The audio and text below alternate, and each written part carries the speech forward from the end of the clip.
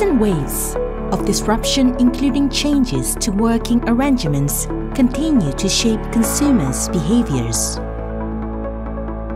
We'll show you our in-depth analysis of these consumers and the future projection of their behaviors in relation to working arrangements and lifestyles. During the pandemic, many Indonesian consumers were forced to work from home. There has now been a shift back into the place of work in some form or another.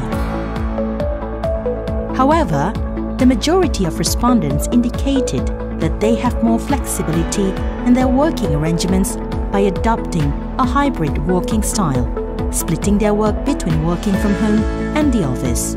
Arguably, this may become a differentiating factor for employers seeking to attract and retain talent. The move back into the office in some form is also consistent with consumers' expectation of their travel and leisure activities. The majority of Indonesian consumers expect to travel more in the near term. However, most of the travel is likely to be domestic travel, with Indonesian consumers having a lower expectation of international travel.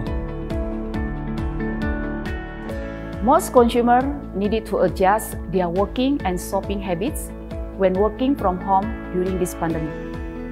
Now, more than 2 years later, consumers are seeking to readjust to their changing working requirements, incorporating hybrid working arrangement. These changes are also likely to have an impact on how and where consumers spend their money. While going out and traveling are likely to increase, Indonesian consumers are expecting to travel domestically rather than internationally. You can explore further details on our website at pwc.com/id/GCIS for more insight.